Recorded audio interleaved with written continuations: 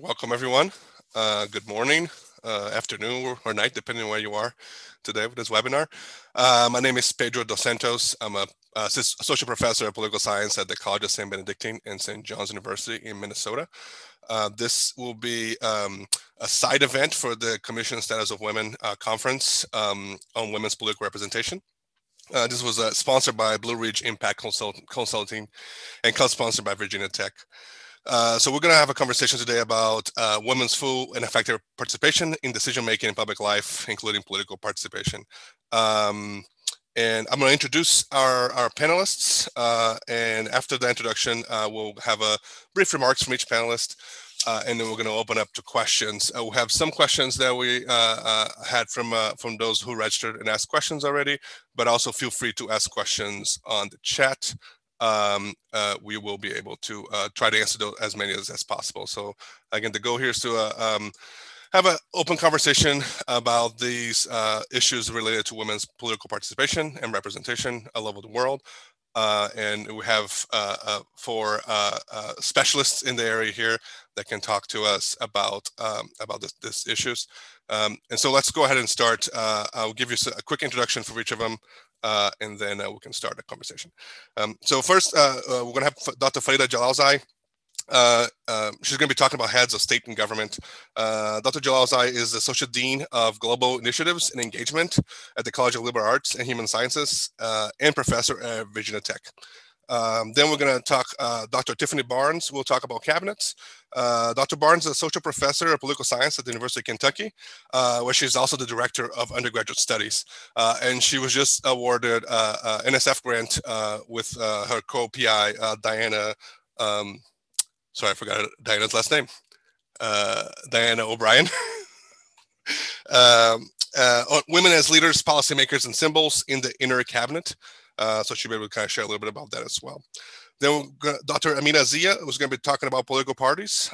Dr. Zia is a social impact consultant and UN representative for the EcoSoc Civil Society Network. And then we have Dr. Maleeha talking about women in the legislature. Dr. Oak is Associate Professor of Global Studies at Idaho State University. So I will thank you all for being here again. Thank you everybody for being here. And I will give the floor to Dr. Jalalzai. Thank you so much. I'm very excited to be here. I'm going to just quickly try to share my screen. So my area of expertise is women executives defined as presidents and prime ministers. And what I'm going to do today is talk a little bit about some of the trends that exist regarding the numbers of women and also where they've come into positions geographically. But what I want to do is work my way to this discussion about what it matters or why it matters to have women at the helm. And so to begin, I just updated these numbers over the weekend. And so what we know is that women have definitely increased their representation in terms of at least being present as prime ministers and presidents. And what this figure shows is that about 57% of women in the sample are prime ministers and 43% are presidents. When I started first doing this topic, that was a number that was way lower. And I have a graphic in a moment that shows you over time, women definitely increasing their numbers.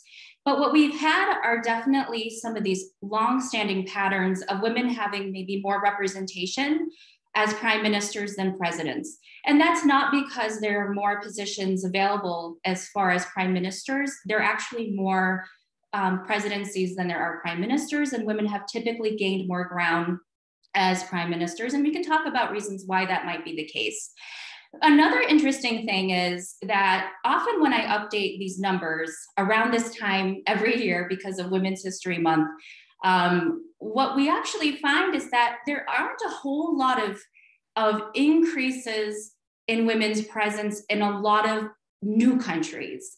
What you actually have are some of the same countries where women have cracked the glass ceiling, having maybe their second case, third case, perhaps even their fourth or fifth case at this point. And so this time when I was updating my numbers for this last year, there were 6 more cases of women, but only 1 new place where a woman held power. And I want to say off the top of my head, that was in Togo. Another thing, if you look at this slide, that you'll note is that women really didn't have a whole lot of gains that they made. So back in the 1960s, very few women, they were the wives of former leaders in Asia, for example. You had over time, more women coming into positions of power. And really, once you get to the 2000s, there have been major gains.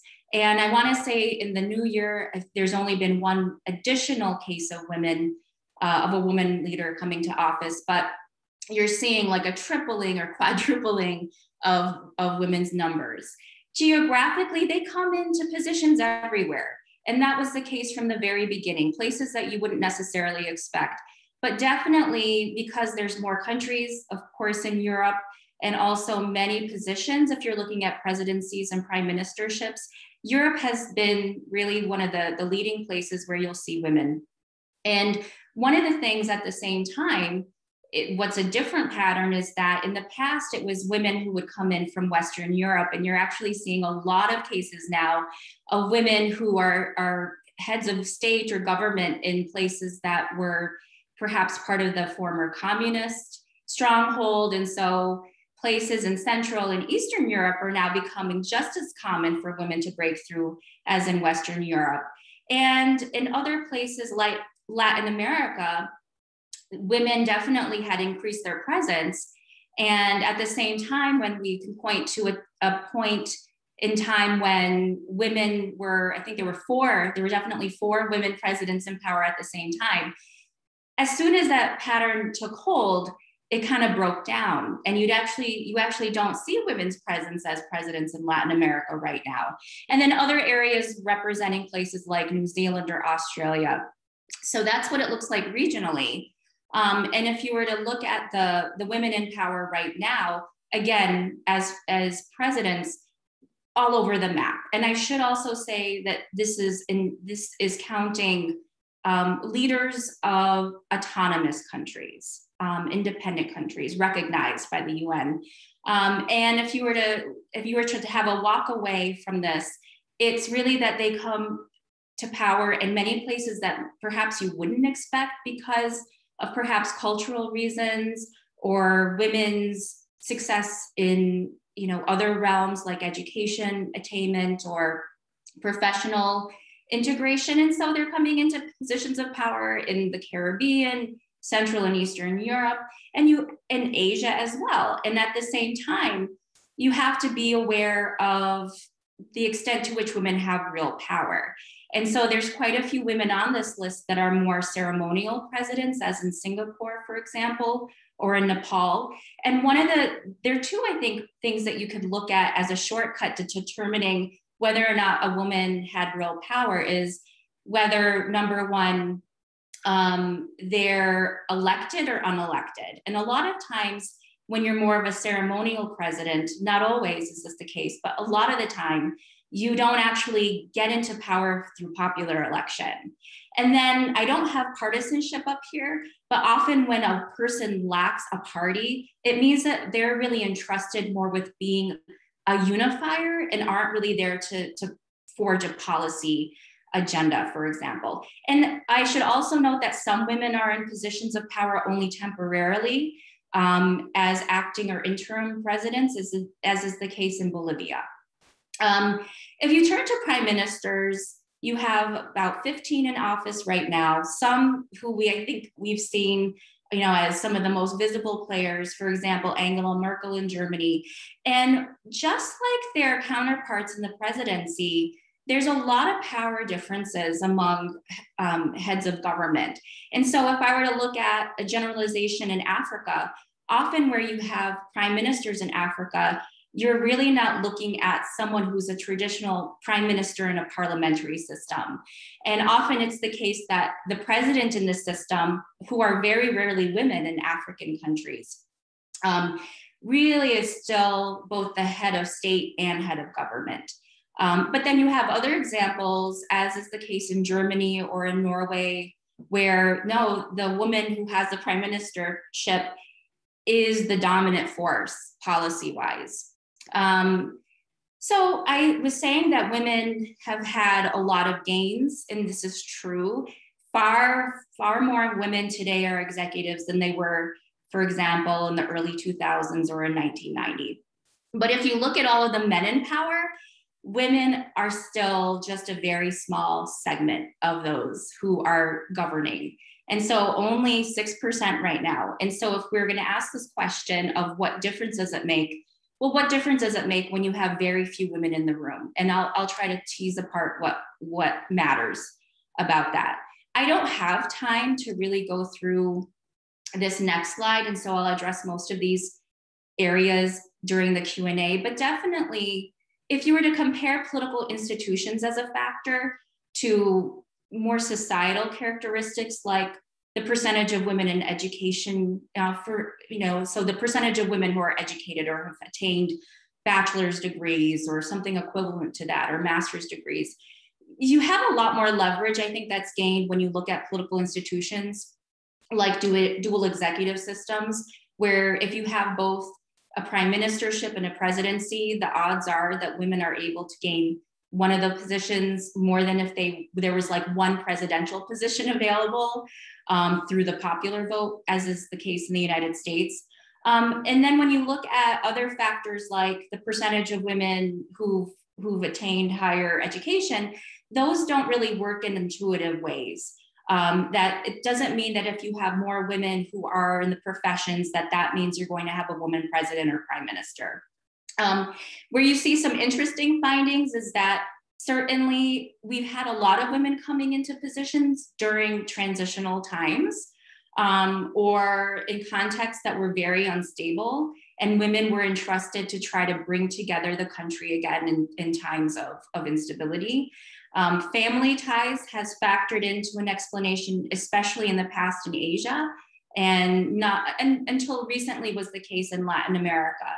And one of the greatest actual factors in predicting whether or not a country is going to have a future woman leader is if they've had one in the past. There's a strong pull, I think, to future cases.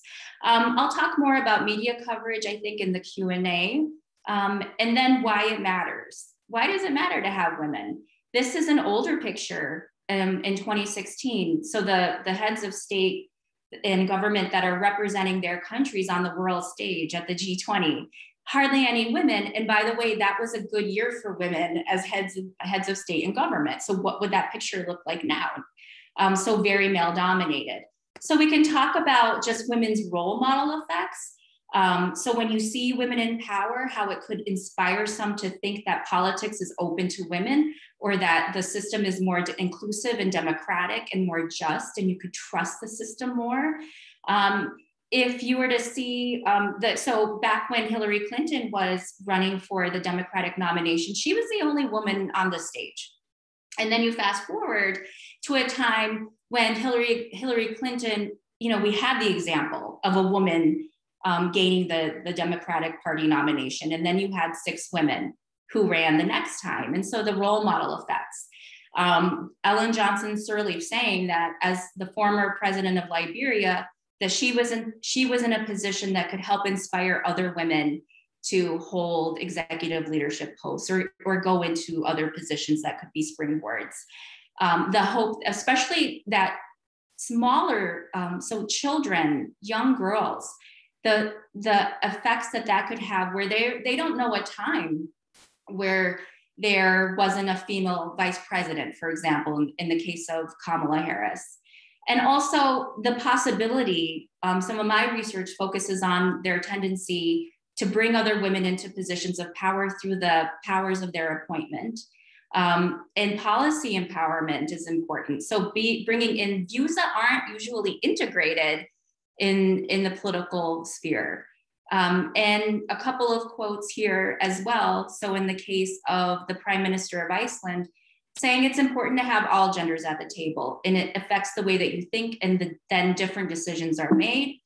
And the last slide, really, Jacinda Ardern, who's gotten a lot of positive press as the Prime Minister of New Zealand, a country that has had 3 female prime ministers, To me, leadership is not necessarily about being the loudest in the room, but instead being a bridge or the thing that's missing in the discussion and trying to build a consensus from there. And one of the leaders, along with her female counterpart in Iceland, who has done well in handling the COVID crisis. And so those are my thoughts, and I'm happy to take your questions after the full panel has gone. Thank you. Thank you, Dr. Jalalzai. So we'll move on to Dr. Tiffany Barnes, and she'll be talking about women in cabinet positions.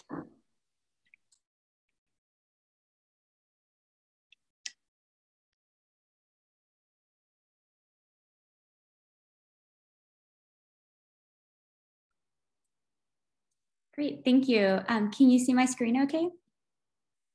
Wonderful. So my name is Tiffany Barnes, and I'm an associate professor at the University of Kentucky. And today I'm going to be sharing just a little bit of information with you about women in cabinet positions. And specifically, I'm going to spend a little bit of time talking about women in the inner cabinet. And so I wanted to start off by looking at some of the gains that we've seen for women in cabinets in recent years. So in the last decade, women have made major gains in terms of their access to cabinet appointments worldwide. So as of January 2019, we saw that women held about 20% of cabinet positions worldwide. And so just to put this into comparison, women hold about 24% of seats in parliaments worldwide. So their representation closely mirrors that of their access to parliaments. And this is good news for a couple of reasons, which I'm going to talk about later in the presentation. But we can also see that women have made slight gains in the last 10 years. So really just from 2010 to 2019, we only saw about a 3% increase.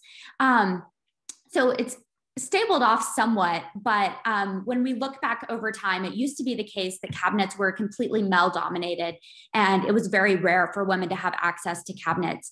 But today what we see is that more and more heads of government are paying attention to women's access to cabinets, and it's becoming more common that heads of government are feeling pressure to include at least some women in their cabinets. And in fact, one of the trends that we've seen more recently in the last 5 years or so is that we've seen a larger number of heads of government adopting gender parity cabinets or trying to increase women's representation by having the same number of women in office in the cabinet that they do men. And so I'm going to show you a little bit of data on this. It's definitely not the norm, but it's becoming more common.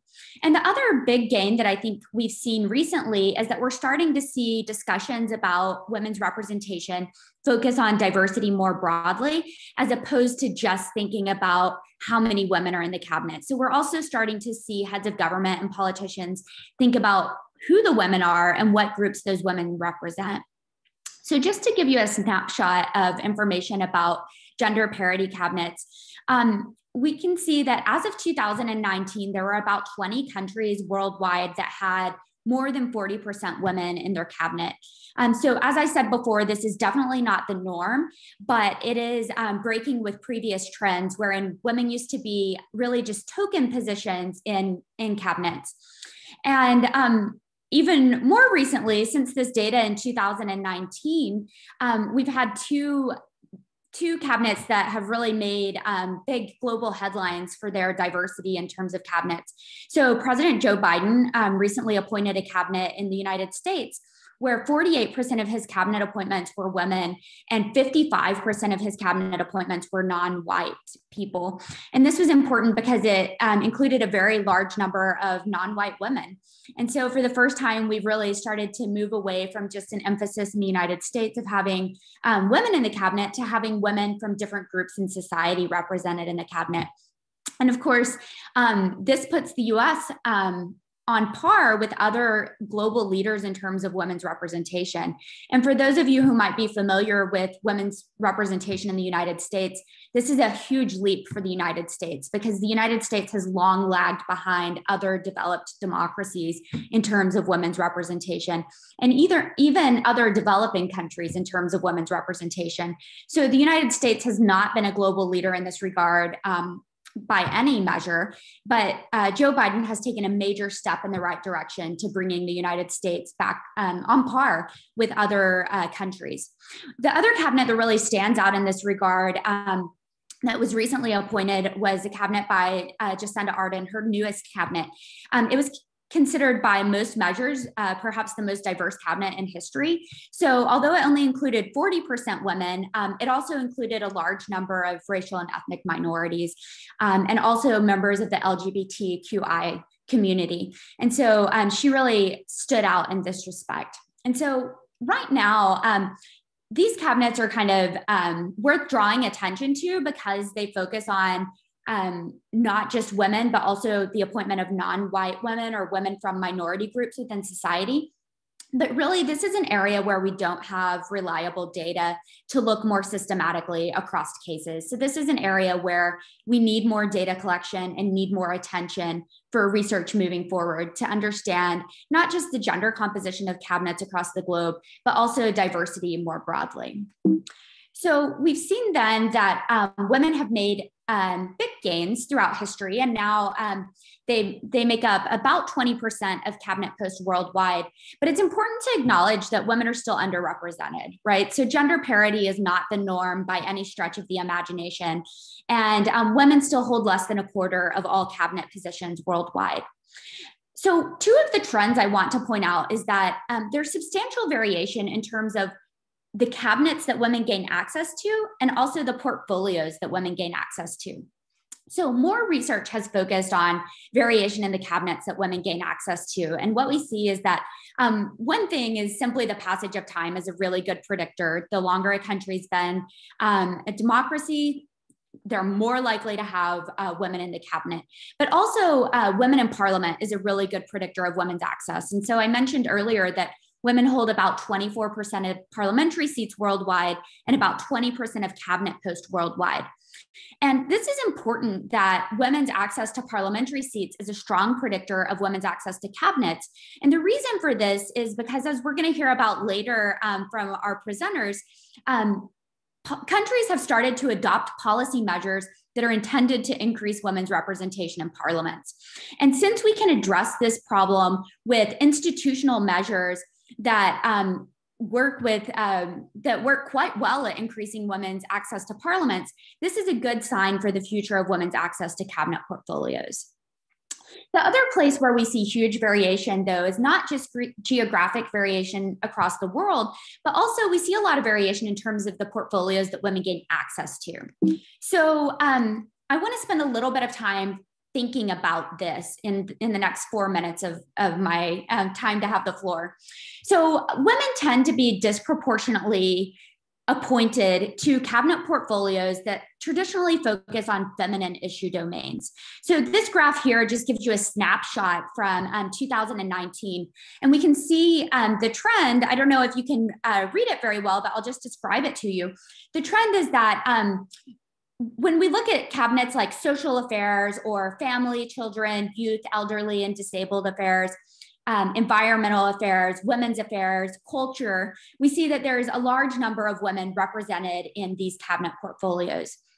But as we make our way down the list and look at the bottom, these are places where women rarely gain access. And in particular, the trend tends to be that women are rarely gaining access to what we might think of as traditionally masculine portfolios, or things like defense and finance and foreign affairs. And so this is an area that my research has really started to give a lot of attention to explain, well, when is it that women are gaining access to these historically or traditionally masculine portfolios from which they've historically been excluded? So along with some of my co-authors, I've collected some data on women's access to foreign affairs, finance, and defense. And we're currently expanding our data to also include women's access to home affairs or interior appointments. And so this graph shows you a couple of different trends for the foreign affairs, finance, and defense cabinets. One thing you can see is that there's huge variation in terms of the regions that women gain access. So whereas women are rarely gaining access to these portfolios in the Middle East, in Asia and the Pacific, and even in the Americas to a large extent, women are far more likely to gain access to these positions throughout Europe and Central Asia, and also slightly more likely in sub-Saharan Africa. But the other big trend that we can see in this graph is that most of these gains have been in the last 2 decades. So when we look before the 1980s, even throughout the 1980s and the 1990s, women were rarely appointed to the foreign affairs, finance, or defense portfolio. And only in recent years have women started to gain access. And just to put this in perspective, even though we see a large number of women finance ministers overall, when we look at this figure, for example, it can be misleading because people may walk away with the understanding that lots of women throughout time have gained access to this portfolio. But the reality is that, for example, between 1990 and 2017, there were about 2,260 finance ministers worldwide, but only 120 of these were women. So women held this portfolio less than 5% of the time. So we want to understand when women gain access to these places. And I'm just going to briefly show you some findings that we have from the defense portfolio and also from the finance, and then I'll yield the floor. So in particular, we find that women are more likely to gain access to the defense portfolio in places where the portfolio has become less masculine and less conflict-centered. So in places where the portfolio focuses on promulgating peace and restoring human rights, as opposed to invoking international military disputes, or in places ruled by military dictatorships. We also find that women are more likely to gain access to these portfolios when there's a woman head of government and when there's more women in parliament. In the finance ministry, we find that women are more likely to gain access to finance during times of crises. In particular, women are more likely to be appointed following a major banking crisis, domestic debt default, or inflation crises. And women are also more likely to be appointed to these portfolios after big increases in corruption. And so there's still more work to be done to understand where women are gaining access. And I'm happy to talk a little bit more about this work and some other patterns that I found in my research. But for now, I'm going to turn it over to my colleagues. Thank you. Thank you, Dr. Barnes. And so now we're going to switch to a discussion on political parties, and Dr. Amina Zia is going to take us. Thank you. So I'm very appreciative of this dialogue today because we're sharing our observations and data and recommendations on women's political representation. And we know that women's participation in the public life is at the center of achieving inclusive societies. And when we refer to the public life and the public spaces, I want to highlight that the preamble of the Convention on the Elimination of All Forms of Discrimination Against Women, which was adopted in 1979 by the UN General Assembly, still serves as the International Bill of Rights for Women, which was instituted in 1981 and also ratified by 189 countries from around the world. And it recognizes that discrimination against women as an obstacle to women's participation on equal terms with men in the political sphere, in the economic life, and also in the cultural area. And so with this year's CSW priority theme, which specifically looks at the full and effective participation of women, I feel that this conversation around the leadership roles for women and the visibility of women in public spaces is very crucial to the conversation. And so we know that women's access to the public space is essential, right, in ensuring women's inclusion and engagement. And there are a wide range of issues that are critical to women and girls' lives and well-being across, the Sustainable Development Goals that were laid out by the United Nations and were adopted by over 180 countries from around the world in 2015. And these include, of course, maternal mortality, women's access to the internet, and other variables that also suggest that there is a very dismal state of gender equality. And unfortunately, there is no country in the world that has achieved the promise of gender equality.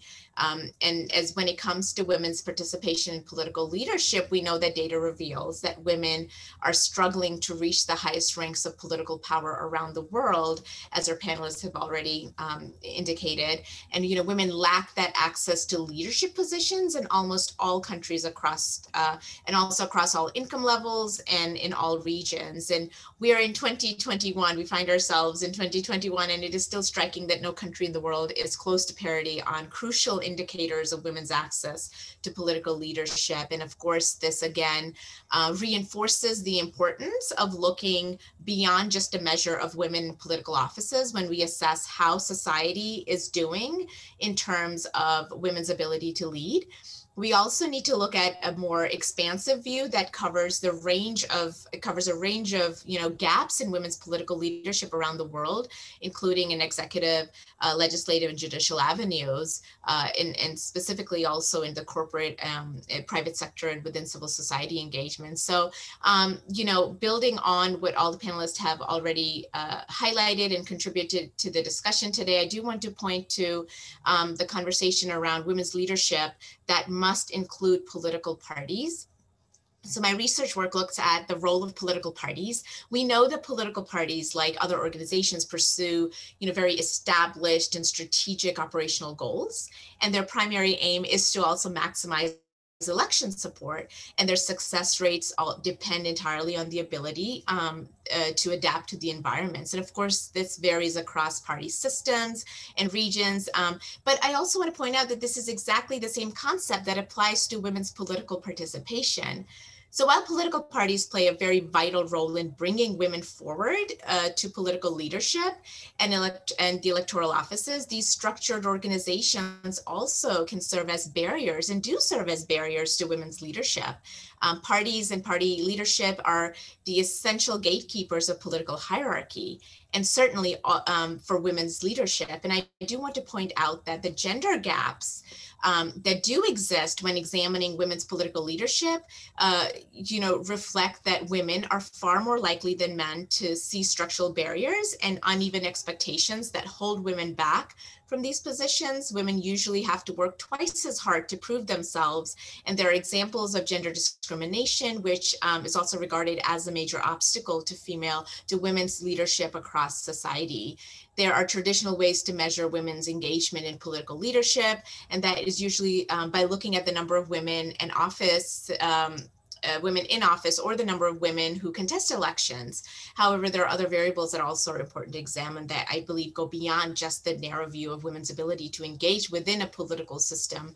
And there are different types of ways and offices to gain powerful positions. And my research work focuses on women's participation in Pakistan's National Assembly and the party formation, the party structures, and in that context. And we can have that discussion a little bit further if need be during the Q&A. And also during the Q&A, I can also focus on the role of political parties a little bit more, the obstacles that women face inside the political parties, and regional variations in terms of women's presence inside these political structures.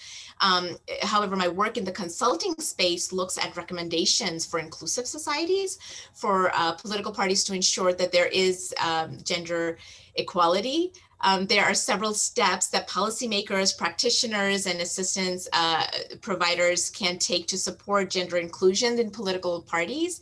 And of course, these include beginning with a very gendered political economy analysis by understanding that that the entry points for political parties need to be gender sensitive. They need to recognize that we do need to have causes, depth, and length of these political entry points, and what are they, and they look at the political leadership, look at the economic landscape, within the socioeconomic context, and also to conduct gender and inclusion assessments of political parties. I think this is something that is very important. Especially when we talk about political transitions. So when political transitions seem to give rise to parties that come from different origins, right? So as a result, cookie cutter approaches and interventions don't work. So we can look at ways to fund and conduct gender and inclusion assessments to identify how formal and informal characteristics of party organizations exist in any given context, and how they will impact party development from an early standpoint, to the mid-development, and so forth, so forth. Also offer support for women's groups. So we know that women's organizations are usually cut off from the party formation and party agendas. And so if there's a way to bring cross-sectional collaboration and movement building efforts amongst women's groups and activists I think that's also important to ensure that there is sort of a coordination and readiness when political openings happen, when there are these, windows of opportunities for women's inclusion in the political space, and also to foster exchanges and solidarity between women's movements in similar contexts by providing very technical guidance on institutional reforms, looking specifically at gender quotas and how they can help women's groups clarify their own political demands before formal negotiations actually begin. And so, intentional supporting of these autonomous women's groups, both financially and substantively, is important because they help civil society organizations become more gender inclusive, at large.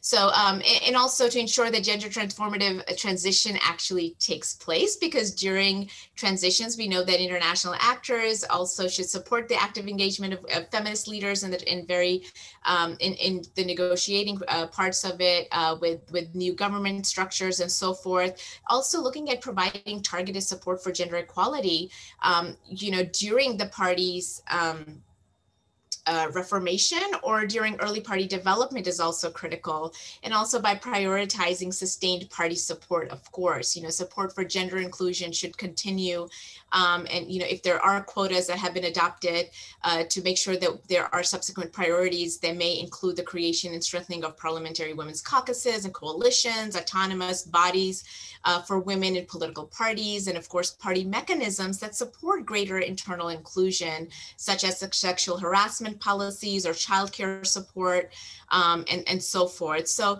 I believe that the question or the direction of the dialogue should touch on what are some of the ways to accelerate this process. We know that other variables come in play, for example, changing demographics, change in governments with concerted policy and legal reforms, and also the level of strong women and women's rights organizations and movements is key.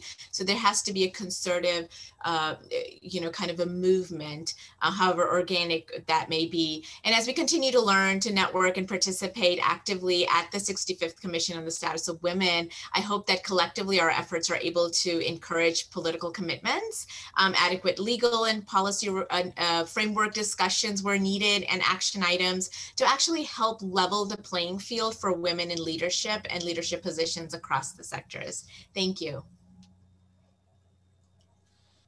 Thank you, Dr. Zia. So now we're going to move to Dr. Maleeha and her discussion on women in parliament.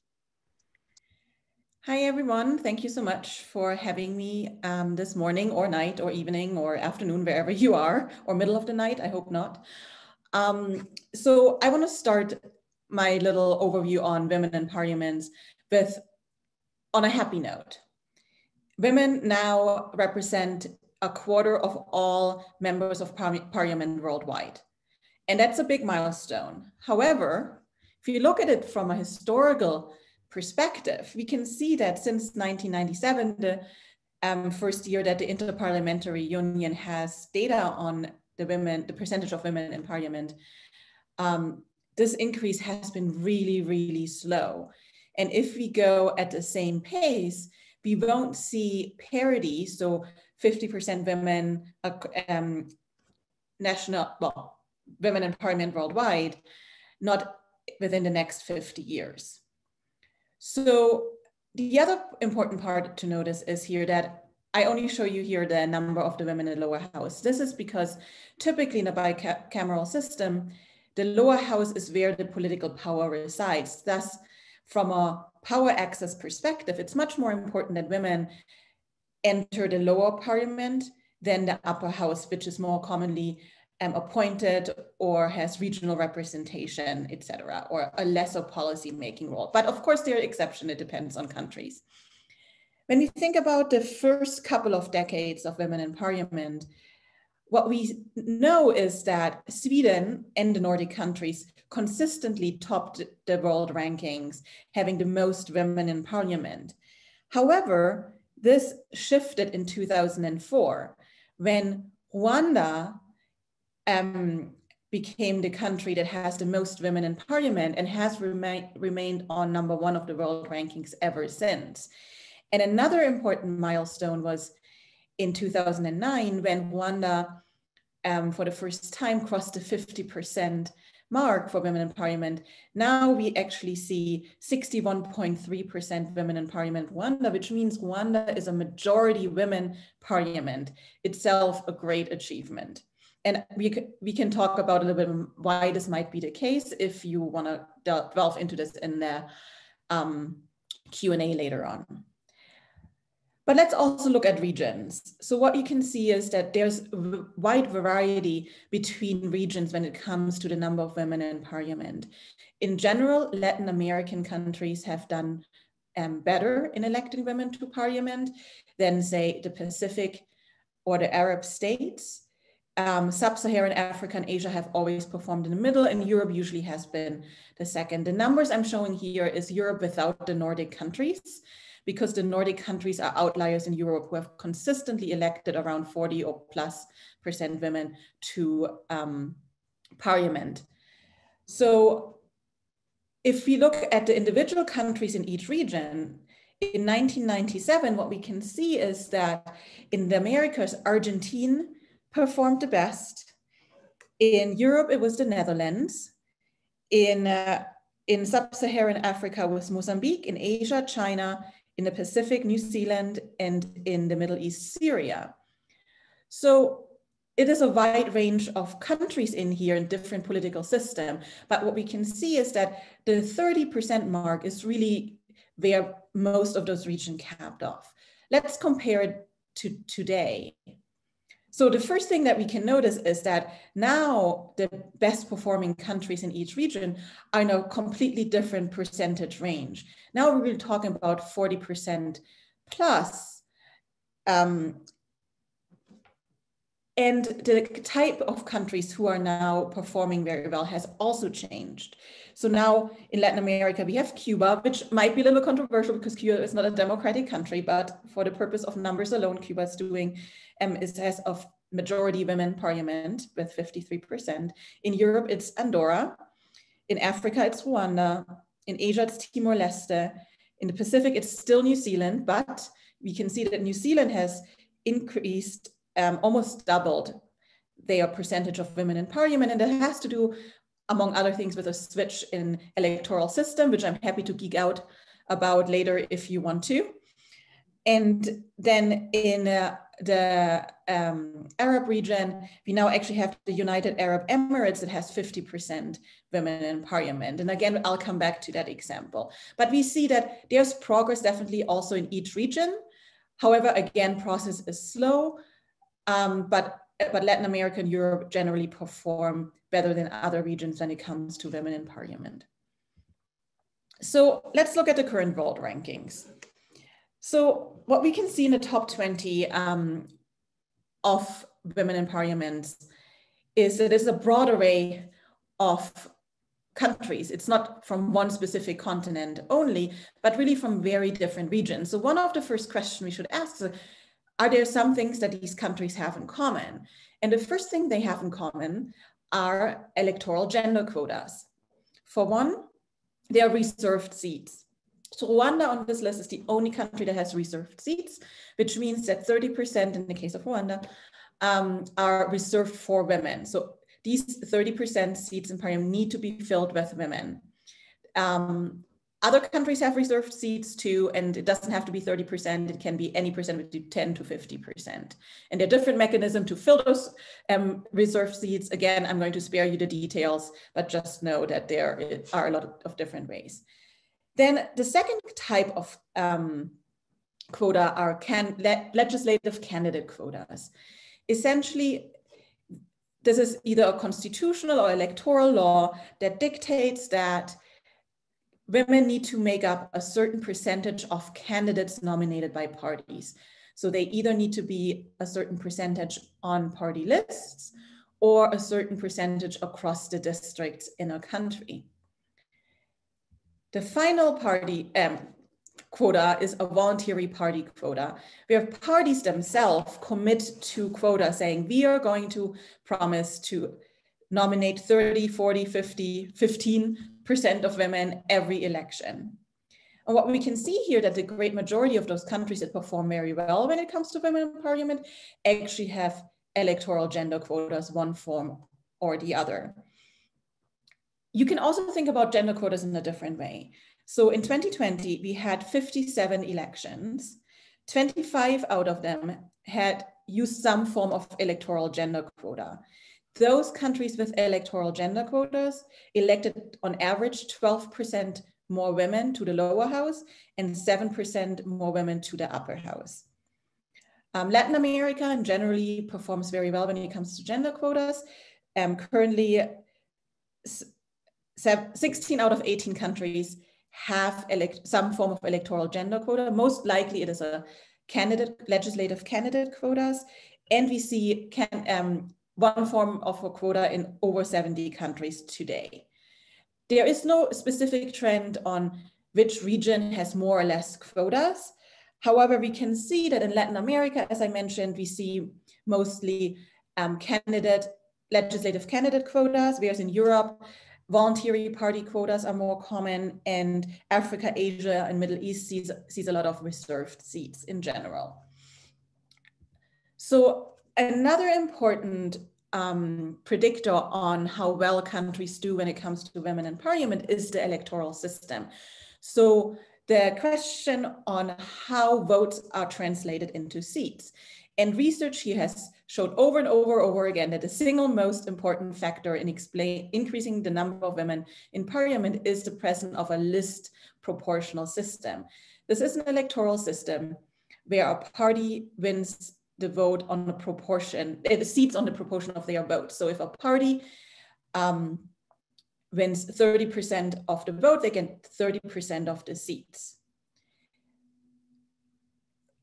Another electoral system that is really performs pretty well when it comes to women in parliament is our mixed member system. So that's a combination between proportional electoral systems, so list PR, and first past the post or majority systems.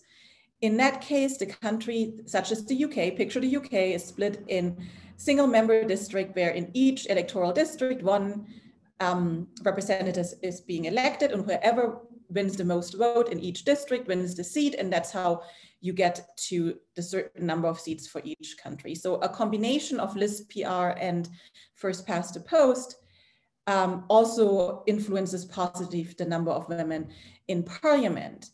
The system that performs the least best, that's probably the worst, I should say, is the first past the post system by itself. And again, tons of reasons for that, and we can geek out about it in the Q&A if you want to, but I'm going to leave you at this for now. So really what I want you to take away here is that quotas matter and electoral system matters. A lot of the time, we also talk about cultural context or socioeconomic conditions.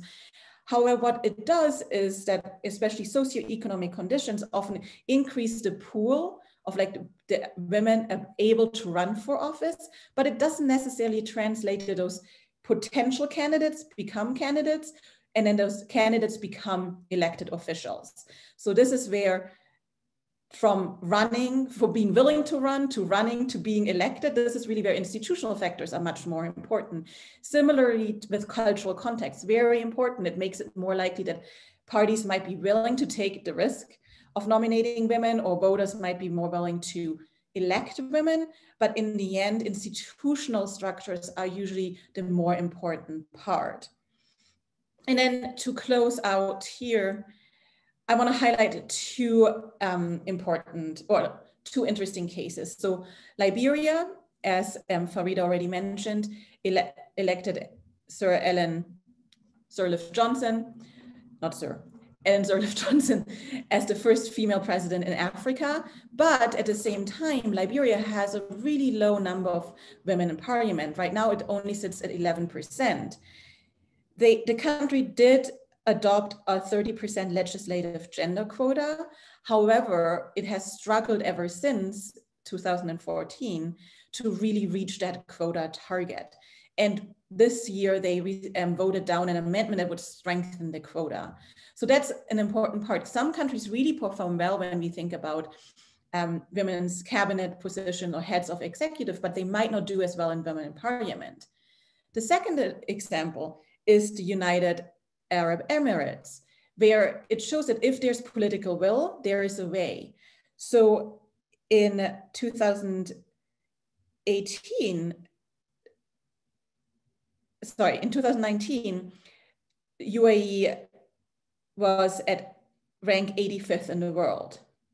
Today, it is number 3 with 50% of women in parliament. Why?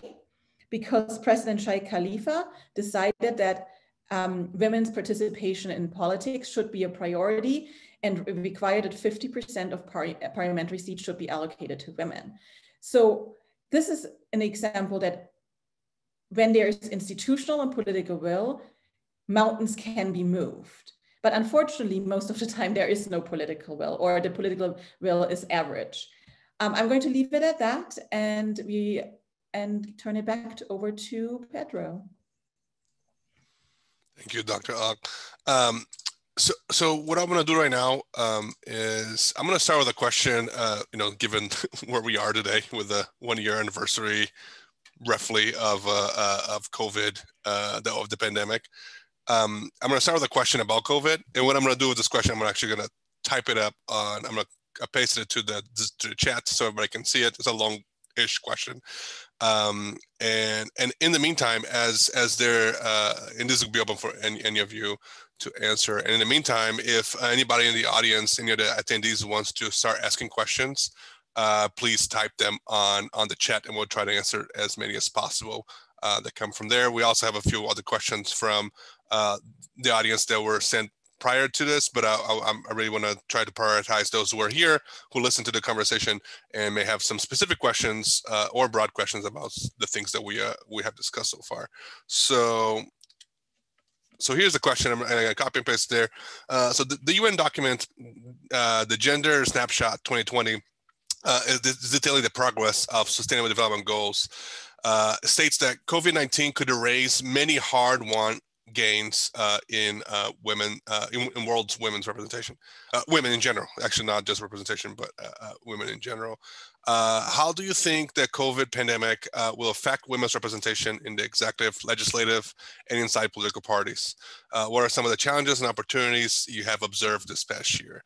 And again, understanding that this is unfolding, our research takes some time to actually go from collecting the data, testing hypotheses and theories. It really is an observation what you're seeing, anything that you see that as a possible pattern, or any other conversations that you have had beyond academia in terms of activism and things like that too. So I will mute myself here and then let the panelists share their thoughts. So Jennifer Piscopo at Occidental College and I just recently completed a COVID-19 and gender leadership report for UN Women. And in it, what we found is that women in leadership, we have all seen the narrative, do women perform better during COVID? Actually, what women excelled at was disaster management and communication. So there are really 3 elements on what to do in crisis communication. Offer specific guidelines, be very concrete and precise, work with the experts, show empathy, make sense of this crisis from a historical perspective. It just happened that women were really good at doing this. We think about Merkel, and we think about Prime Minister in New Zealand, but it's also important to know that women were not the only one doing it very well. There were other male prime minister and president who did also an excellent job, such as Justin Trudeau or Macron, for example. But what was so unique is there were so many men, prime ministers and presidents who really had disastrous responses to the pandemic, that it really shone a light on women as being particularly competent. And this might be a shift towards seeing women as competent leaders. But whether this extends in the future and to other crises, we don't know yet.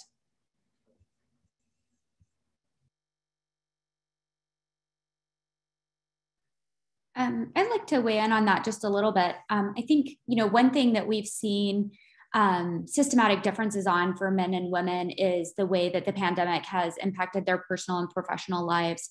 And there is a myriad of ways that the pandemic has impacted women differently than men. And I think that this is really relevant to a broader conversation that we have about women's representation. So I know it was mentioned some in the first presentation that women bring different perspectives to office. And there's quite a bit of research not related to the pandemic that shows that women do have different life experiences. And when they're present in office, they're really important for shaping the agenda and for nuancing legislation in important ways that affects the lives of women. So even though at the end of the day, we may see women and men have similar voting records when they vote on legislation, it's really in the crafting of legislation where women's voices are so important. And so I think especially with seeing the pandemic have different impacts on women's lives and men's lives, and makes different things salient for women in their personal and professional lives than for men, I think to this degree is where we really have the propensity for women's representation to make a difference in crafting policy responses. And so I even just think about simple things like responding with the COVID relief packages that produce, economic support for families across countries. And in the United States, for example, one of the changes that we saw was with the child tax credit being distributed on a monthly basis instead of at the end of the year, right? And so anyone who's paying for childcare knows that it's going to be a lot easier to pay for childcare if you're getting support on a monthly basis than on an annual basis, right? And in the United States, of course, we have very bad policies for childcare, for parental leave, things along these lines. But this was a really major gain, I think, for families that came in part because of the economic stress that was created because of COVID. And so I think, we'll still see this unfolding as we watch legislation be crafted in response to the pandemic.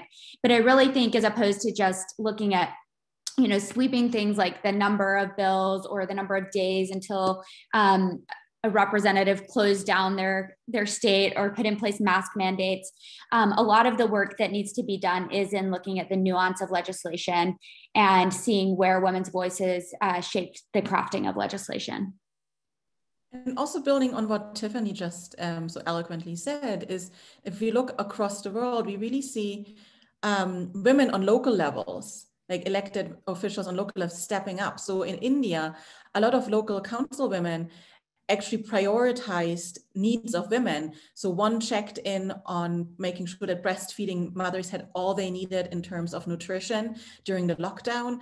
Others instituted regular cleaning of streets, distributing sanitizing products to families. Others made sure that in the Philippines, a mayor asked hairdressers, people who sew clothing, you know who I mean, to switch from clothing, which they were no longer able to do because of the lockdown, to sewing masks. So and another person in a local councilwoman in India hiked up all the way into remote villages to deliver food and supplies to them.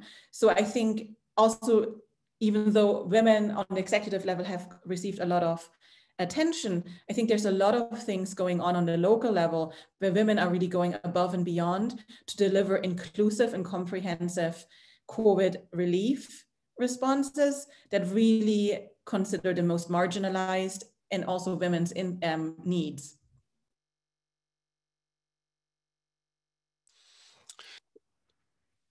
Something that Dr. Ock mentioned earlier, that the disastrous response from some men led to the highlighting of women's response to this. I think that's a very important thing to discuss too in the context of women's representation, but also in terms of gender and politics, right?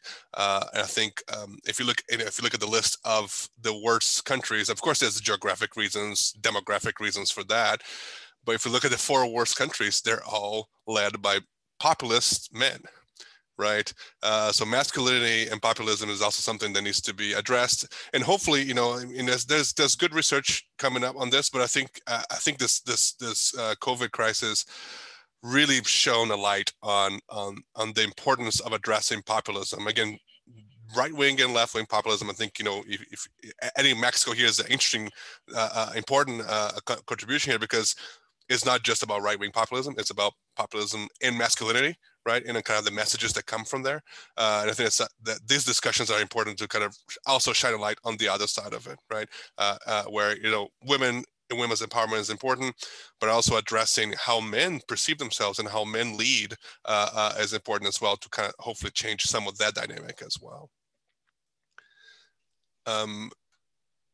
Let's see. So there's a question here. I'm going to go ahead and read this question from Julia, I believe. In Canada, Prime Minister Justin Trudeau expressed his plans to appoint 50% of cabinet seats to women, while the list of qualified candidates were mostly men, which begs the question, how many of the women appointed were appointed solely in the basis of sex? How do we justify granting positions of power to people based on anything besides qualifications? I would open up to anybody. I'd love to hop in. Yeah. So I think that's a really important and really great question, right? And I just think it's so unfortunate that we're just now asking this question, because for decades we sat back and watched old rich white men be appointed to cabinets in countries across the globe and never questioned their qualifications. And, you know, we can do a side-by-side of the women who are appointed to cabinet positions under President Biden's cabinet, for example, and look at the men who they are following from Trump's cabinet. And we can see that the women who were appointed to Biden's cabinet have far more qualifications than the men who held those positions before them. And so, you know, I would be just astonished to think that in a country with a population of 37.59 million people, we couldn't think of 15 women who were qualified to hold cabinet positions. So I think, you know, this is so important to talk about qualifications, and we should really be raising these questions all the time. But unfortunately, this question so often gets reserved for women, and we hold women to double standards, and we expect them to be qualified in ways that the men who hold the same positions simply aren't qualified for. And so I really thank you for bringing this to the forefront. And I think that this is going to be a really important thing going forward, especially, you know, when we look across developed countries and we see that women are graduating from higher education at greater rates than men. And the women who do go on to hold the most prestigious positions in the private sector and the public sector are consistently held to higher standards than men. And so it's no surprise then that when we look at how women perform in office, we see lots of evidence that women are actually better policymakers across a large number of indicators, not just in legislatures, but also in lower levels of government. And we see, you know, in every study that's been looked at the qualifications of leaders, women have at least as much qualification. And in every study that's looked at how effective leaders are, women are at least as effective, if not more effective. You know, and these same trends hold when we move beyond politics. So women surgeons, for example, have higher survival rates than do male surgeons. And it's because when women come on the floor, we like to ask, are they qualified? But too many times we stop short of asking whether or not men who hold these same positions are qualified. So this is a great conversation to have, and I'm sure that my colleagues have additional thoughts to share on that. I mean, just to touch on what's already been said, I think that there may be a narrative out there that somehow it's a zero-sum game, that you can't be qualified and also have an added benefit of maybe being able to diversify political institutions. And I think that what we've seen with women's portfolios is that they bring both to the table. They can add diversity because there are very few women at the table in general in many of these places, but they also have the experience to hold these positions if we were to define them by the types of education that they had or the types of professional occupation that they were a part of before coming to the government.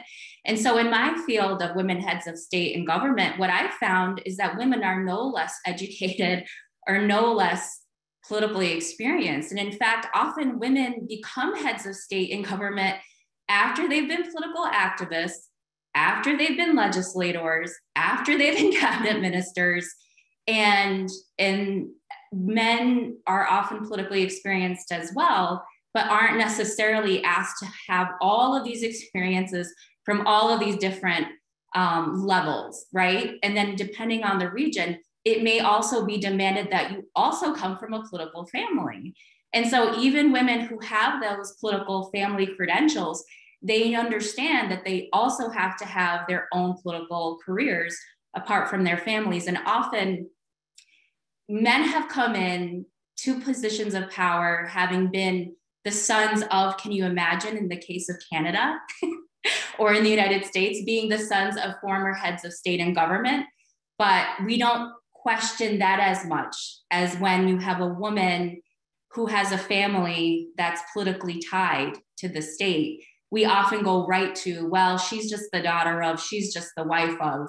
But what we really find is that, at least in this day and age, you have to also have this really long portfolio to even be considered, or maybe you even have that and it's not enough to close the deal. And so some of the narratives, I think, are even perpetuated by other women though. So when I was doing fieldwork in Costa Rica and I was interviewing people about the first female president of Costa Rica, Laura Chinchilla, and I was able to interview her too. What was her excuse for not having women in the cabinet? It was, there weren't women. And it's just like, in a country, there weren't qualified women. In a country where there was at one point in time, such a high percentage of the parliament or the Chamber of Deputies were occupied by women. It was just very striking how that kind of gets repeated, this whole mythology of a lack of qualified women, I think ends up reinforcing these beliefs that we have about men really being the proper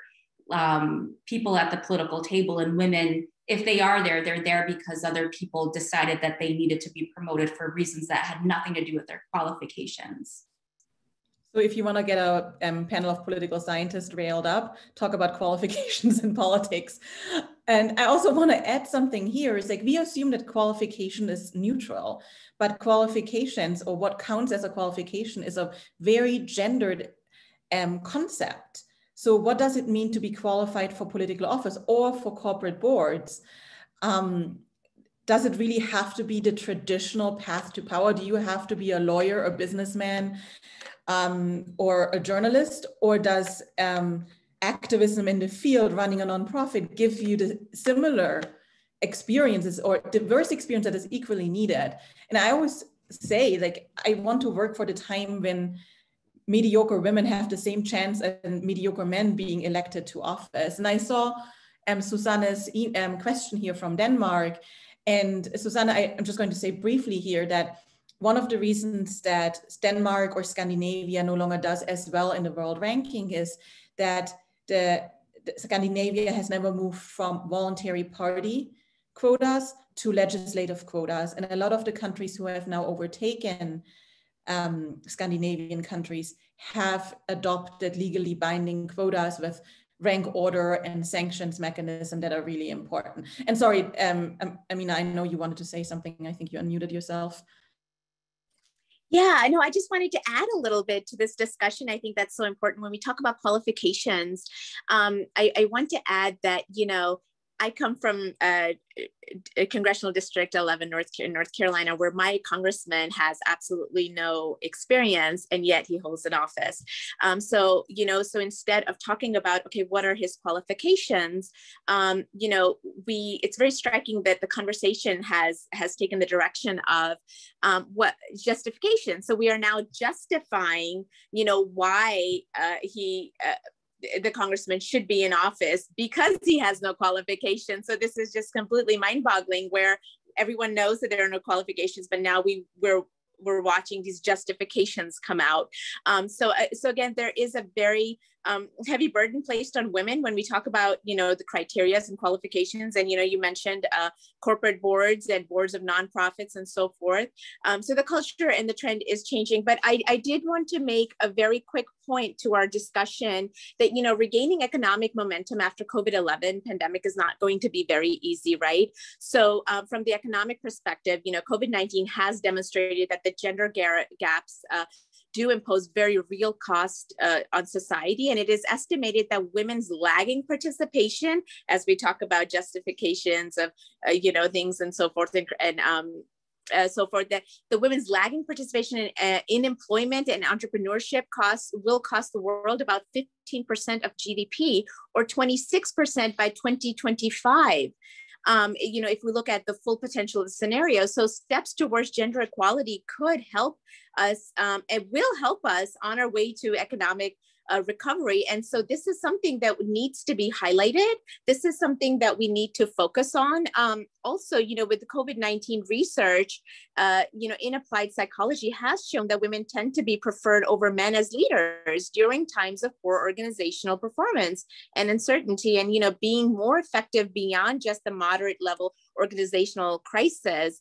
So there are, potentials, and I'm sorry, I think my internet keeps going in and out. I apologize for that, but I just wanted to add that, the burden does fall on women when it comes to criteria and so forth, and those negative perceptions and those socioeconomic, cultural, nuances and all of that. That's something that I hope that with COVID-19 pandemic, all of those are highlighted, and we hope that as we work towards recovery of our systems, that we do take that in account, so that as we move together forward, we're working towards more inclusive societies. Thank you, everyone. Yeah, and I think just going to reiterate some of the discussion about qualifications. This and COVID-19, I think, has shown us too, like what exactly are the qualifications needed to to not just run a country, but again, always got to think about the local level as well. And the kind of skills needed to be able to do these things with empathy and thinking about everybody. So, of course, talking specific about women here, but this discussion about qualifications is the same in the context of minorities, and this goes again, minorities in different contexts of different countries we have different contexts for this discussion of minorities.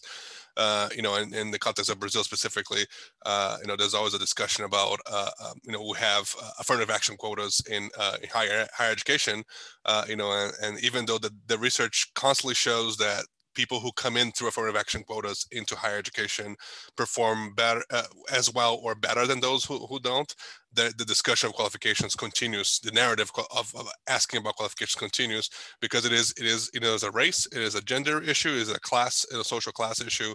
And again, in different countries we'll have different dynamics on this, but in general, the narrative tends to be the target changes depending on who and who's trying to challenge the established institutions, right, and established leaders. So that's something that I think it's important to kind of bring out. So there's a question here from Margaret West that I think would be a good one to have a discussion to. So I'm going to share this with all the panelists and attendees here. Let me make sure that. Yep. So this question is specifically about campaigns. Right, so how to see the differences in how women conduct political campaigns compared to men? How are different behaviors perceived by the electorate? Campaigns are usually used to scrutinize candidates, and the criteria for men and women are often very different. How do you think we can change the conversation or focuses of these campaign processes? Again, I think this is probably open to any of us who want to discuss. If you don't mind, I'll take the first go at it. I think that, so in the studies that I've done, so I think the question that has to be first asked is, what's the nature of the position? What's the type of campaign? And probably the most personalistic types of campaigns are going to be presidential campaigns that are for, presidencies that are really important, like not ceremonial leaders, but for example, like the president of the United States or the president of Brazil. You're going to see a lot of personality discussions. What I think has come out in a lot of the narratives of women heads of state and government is this strategy for trying to balance. And what I mean by that is there are definitely some traits that we attribute to women as being maybe more compassionate or being able to bring people across the table together. So being consensus seeking.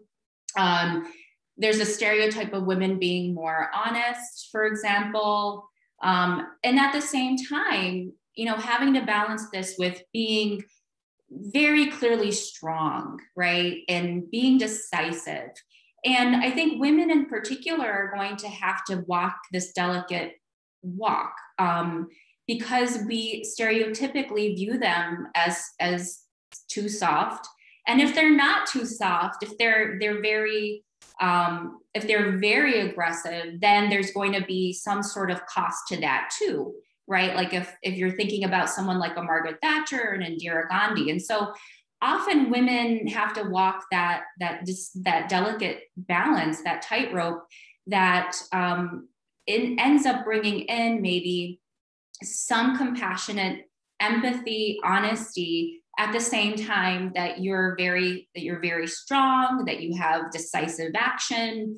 And I do think we have higher expectations placed on women. So somebody had also mentioned this, I think, in the chat box, but because some of the stereotypes that we hold women to are essentially, you know, some traits that I think we could value in a leader, if they fall from what we view women as being strong at, like being more compassionate, being more empathetic, being less corrupt, they may end up paying a higher price for not being perfect. And I think a lot of our research, I know Tiffany's explored this as well. Pedro and I have just written a book about this, about, well, if the female president of Brazil isn't perfect and is going to be viewed as, you know, having more moral authority over something that's as endemic as corruption is in Brazil, then you pay a steeper price for it, even if you did nothing really wrong,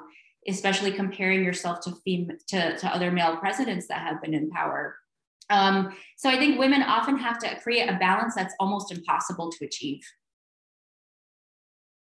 And then, like, speaking from the German experience, so Germany, as many other countries in Europe, have part of the electoral system is list PR. So in a list PR system, a lot of the time it's a party-centric system. So people vote for parties, not specific candidates. So I couldn't tell you growing up who my representative was on the list part of the electoral system. So in that case, and that's why you see list PR systems being so much more beneficial to women, because women on lists do not necessarily have to walk this tightrope between being competent, but being also female, but not female enough that it neglects their competencies, right? So if there's political will on the side of the parties to nominate women on lists, you can actually see more women being elected to parliament. And once they're elected, they can normalize women being there and what it means to be competent as a woman, or just generally as a human being, I want to say. When it comes to the chancellor election with Angela Merkel, what was really interesting is that when she was taking over the party leadership, she was really considered frumpy, not fashionable, horrible haircut. A car rental company even did a convertible ad with her, like her hair all set up, saying, "Oh, cars are so fun and you can drive so fast. Your hair stands up like Merkel's," right? And then a celebrity hairstylist came to her rescue and gave her the haircut she still has today. So the hair, I think the hairstylist passed, but she still has the haircut. And then she also simply now only wears pantsuits. And that's what it's a rainbow of pantsuits and nothing else. So a very standardized, almost uniform to allow to take away focus from her looks to what she actually is doing. And for her, it has been successful. And one thing that it always gives me goosebumps, there's a whole generation, maybe even 2 generations of German kids who have grown up never ever remembering a male chancellor. All they have known is a female chancellor. And I grew up only knowing Chancellor Kohl as a chancellor. And I remember how disorientating it was to see after 16 years, to see a different person, another man in the chancellor position. So imagine how disorientating it must be for those kids now to see potentially a male chancellor. See, goosebumps. I want to add a little bit to, in a way, bringing it back to all the conversations that we had so far. And something that's very important, and it goes back to some of the questions, that came up in the chat too, like what do we do? How do we kind of break the cycle? So it's important to remember two things. If you look at every single presentation here, this research is new because women in power is new, right? This used to be, a unique circumstances, and sometimes even an oddity. And now we're finally having enough numbers, and honestly, we have enough numbers to now do quantitative analysis, right?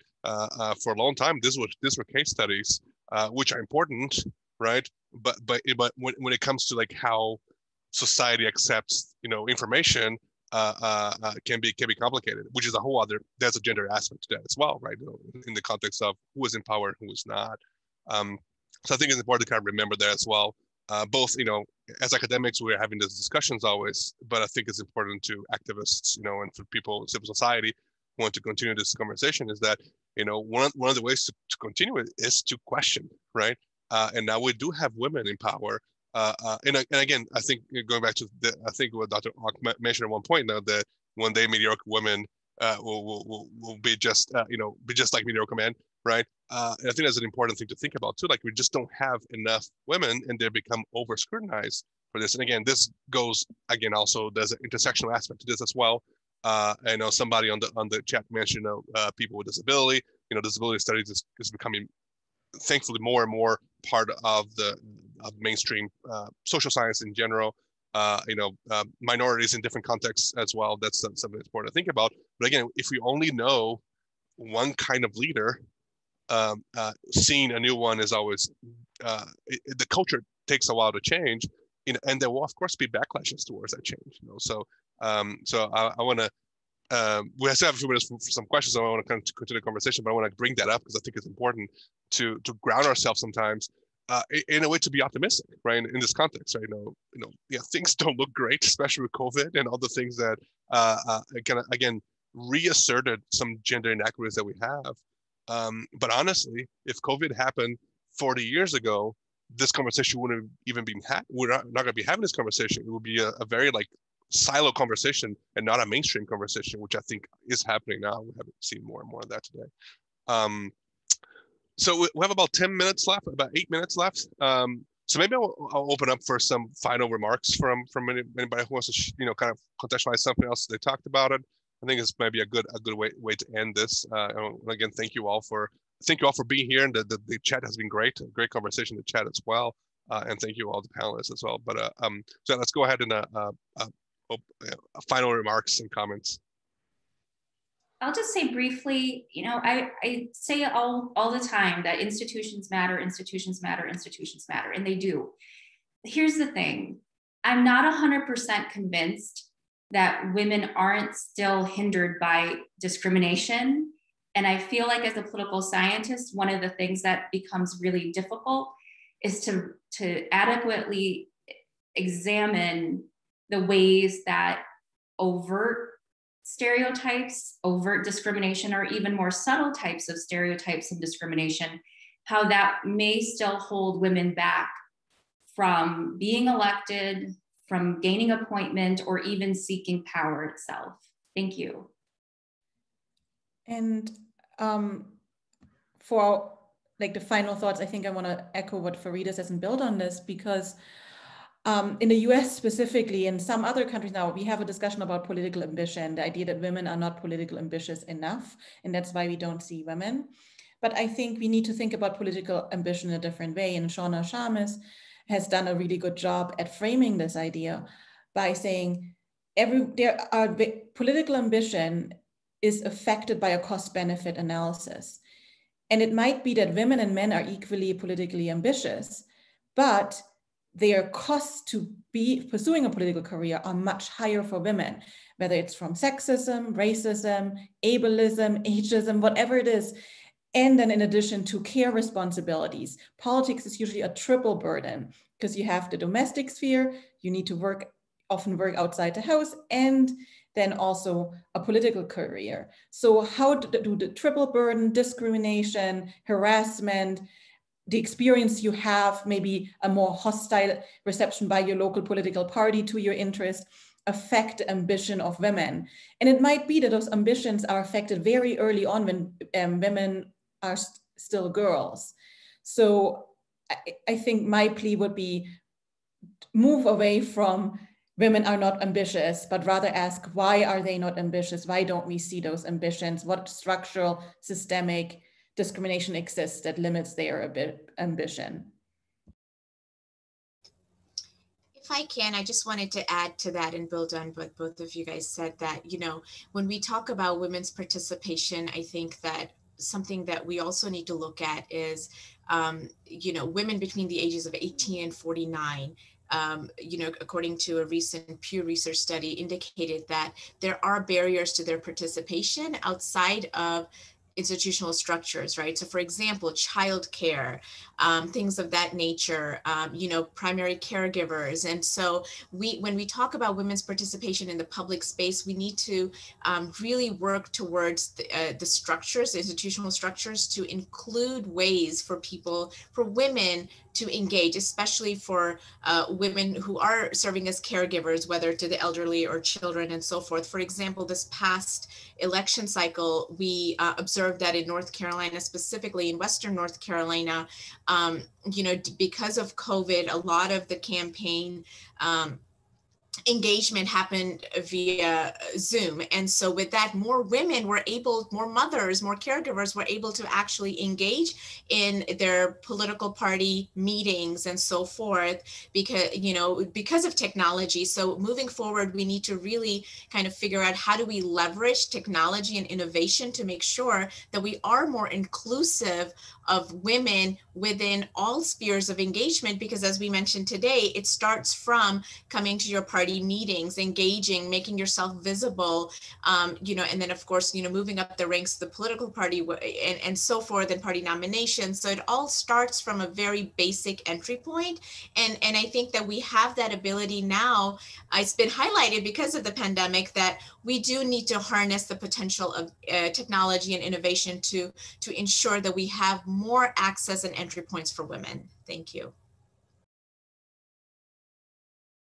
Great. So I'll take the final word, and just to, I think the kind of capstone on what everyone has said is that we just need to constantly be reminded why this conversation we're having is so important. And, you know, research upon research shows that diverse groups perform better.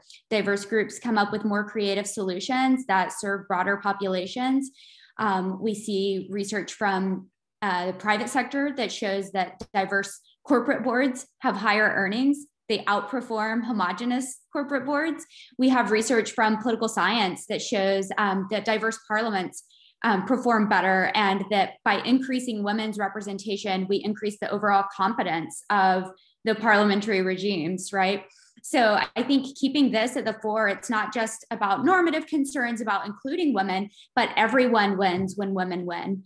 And having more women and more people from underrepresented groups in our democracies allow us to make better decisions, to have better performing economies, and it serves everyone's best interest. So I'm just so happy to see us having this conversation, and to see, you know, to be among these devoted scholars who really care about advancing women's rights, but also such a large group of panelists who are interested in understanding how we can continue to make gains.